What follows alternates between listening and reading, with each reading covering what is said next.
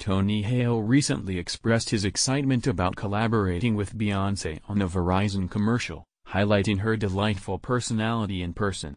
Meanwhile, there's ongoing discussions surrounding the Bennifer situation, offering various perspectives on the matter. Additionally, Selena Gomez's use of a cry face emoji has sparked curiosity and conversation. In a unique twist, an NBA fan is utilizing astrology to forecast team chemistry, adding an intriguing layer to sports analysis. On a celebratory note, Salma Hayek commemorates Can's years of marriage, sharing a milestone with her fans. Meanwhile, Matt Damon shares insights into his involvement in a Dunkin' Donuts commercial, offering a glimpse into the world of celebrity endorsements. In sports news, Travis Kelce reflects on crossing boundaries with his coach, demonstrating the complexities within team dynamics.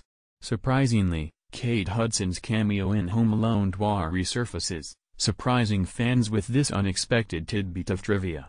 Fashion enthusiasts take note as Juliette Binoche stuns in Dior attire at the new look premiere, showcasing elegance and sophistication. Music lovers rejoice as Kim Petras announces new music, sparking excitement within the industry.